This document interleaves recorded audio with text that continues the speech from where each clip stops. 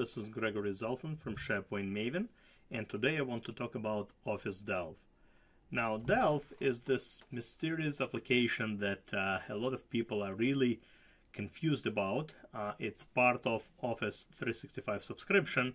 However, a lot of users are kind of trying to, having a hard time understanding what it is and what it does, and whether or not they should use it. So that's what this video is going to be about. I will try to clarify all of this, for you.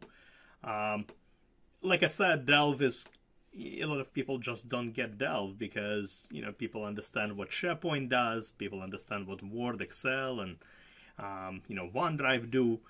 But Delve is this kind of mysterious object, this mysterious application, and I will try to explain to you what this is all about. Now, first of all, how do we access Delve? There are two places you can access it from. So you can either click on the app launcher, and sometimes it will appear right in the menu, but you click on all the apps and you will see the Delve link on the left hand side. That's option number one. Another option, you can click on your image on your picture in the upper right hand corner and click on my profile. It doesn't really matter which option you click on, it goes to the same place, so we might as well just click here. Here we go. This is my Delve page, I guess. So let me explain to you what Delve is first. So when I explain Delve to my clients, I usually say that Delve is a combination of employee directory and Facebook. All right. Now let me explain to you why I kind of chose this combination. So first and foremost, right, it is an employee directory. That's where you can find all of your employees, essentially all of the users who have been provisioned as, as part of Office 365 that exist in your directory. They would all be in here. All right. So if you need to find someone, look up their, phone number, contact information, etc. You do it from Delve. In the upper left-hand corner, you just literally, type in the user's name, and some of the most frequent, users that you search for, they will appear already in the list on the left-hand side. But let me just type some people in. As you can see, it already, gives me a choice even before I start typing any names in. But let me just type in Mary. Here we go.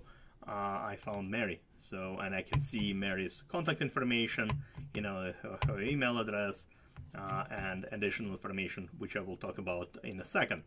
So once again, first and foremost, right, Delve is a great replacement for those employee directories that you have. You no longer need to maintain, Word documents, Excel documents, PDFs, update them all the time. This is it right here. Your employee directory is web-based. It's available for everyone if they use Delve. Now, but however, it's not just an employee directory. Like I said, I also call this, I call Delve a combination of employee directory and Facebook. And let me explain to you why. Because Delve does have this, Facebook, I guess, functionality. If you notice, let me go back to my, to my page again. I can update my profile.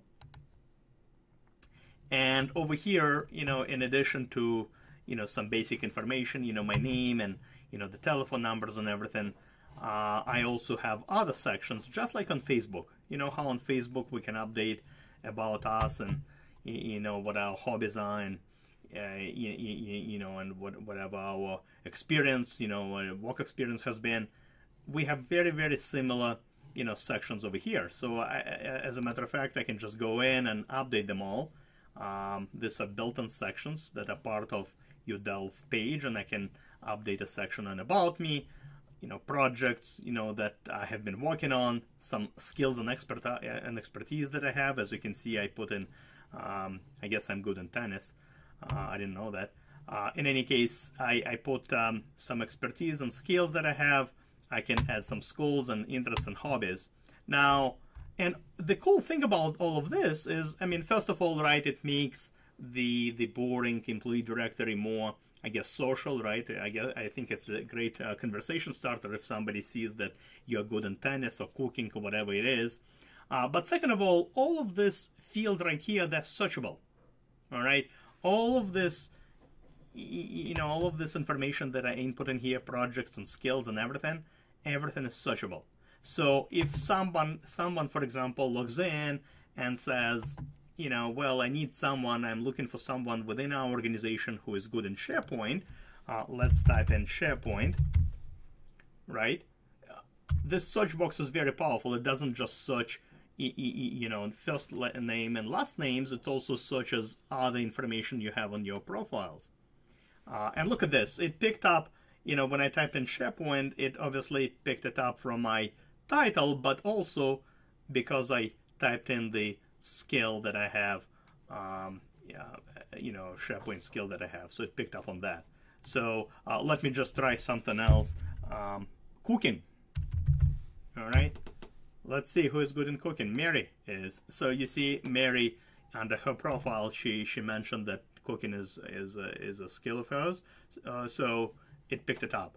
So this allows this allows you to make the employee directory a little bit more exciting, and than just the regular spreadsheet, right, where you will maintain the phone numbers and everything. This allows you to really spice it up a little bit and make it a little bit more social. All right.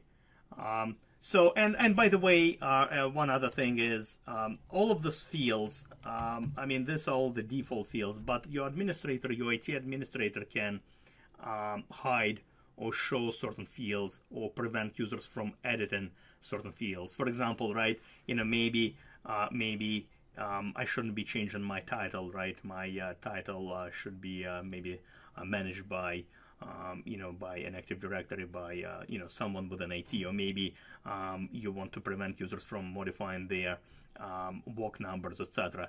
Your IT admin team can do that, for you if necessary. And as a user, you do have additional capabilities as well. Just like on Facebook, remember, you can either set it, to show a particular piece of information just, for your friends, with your friends, or the friends of friends, or just you. Same thing here. You can actually, for example, if I don't want anyone to see my, phone number, right, I can easily, tweak the setting, and nobody will be able to see my phone number. All right. One other thing I want to show you, and it's something, I guess back to that Facebook, back to that social aspect of Delve, is, let me show you first what I mean. So let me click on Mary's page over here. Here we go. In addition to all the profile information that Mary has, right, here we go, and her phone numbers and and hobbies, etc.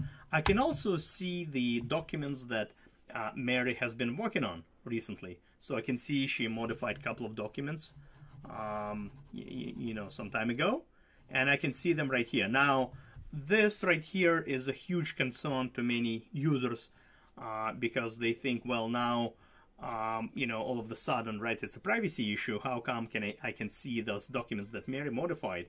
Well, here's the thing.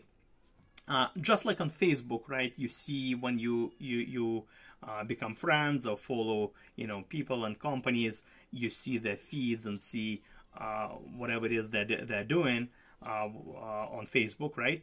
Same thing here. This doesn't mean that I'm going to see some confidential information, that I'm not supposed to. If I can see those two documents that Mary modified, that means I already have access to those documents. That means that I already have access to those sites. Maybe this is a project site or department site that Mary and I are part of, and I already, in other words, I already have access to this information. What Delve allows you to do, it allows you to surface up that information for you. It's the same exact concept that Facebook and LinkedIn and and Twitter have, right? Instead of you searching for information, the information is surfaced up for you automatically via the newsfeed. Except on Facebook, instead of cute cat videos and images, we surface up the documents that people, your colleagues, are working on. All right. So the information, on Delve is safe. There is even a link in the lower left-hand corner, as you can see, to address. Microsoft is trying to address the concern that a lot of users have, about the privacy issue. And once again, you can even see this piece of text over here as well, that you only get to see the documents that you already have access to. Delve is not going to magically, show you the content from the site you don't have access to, you're not allowed to see. All right, so just wanted to address this concern as well, because a lot of users obviously have, this legitimate concern. But to be honest, I love Delve. Every time a client, tells me, well, we need to build an employee directory, I tell them we don't need to build. Good news, we don't need to build anything. It's already here. It already exists for you. It's just a matter of populating the information with the contact information, with the profile information, and that could either be done by the users themselves. As you can see, people can replace pictures and images and update the information, or this could be centralized and updated by your IT team through, behind the scenes through Active Directory or SharePoint user profiles. All right. Well, hopefully this explains, what Office 365 Delve is, and hopefully you found this video useful, and I'm looking forward to seeing you again. I definitely appreciate your time and attention, and I'm looking forward to seeing you again on my blog, SharePointMaven.com, as well as my YouTube channel. Thank you very much, and have a great day. Bye-bye.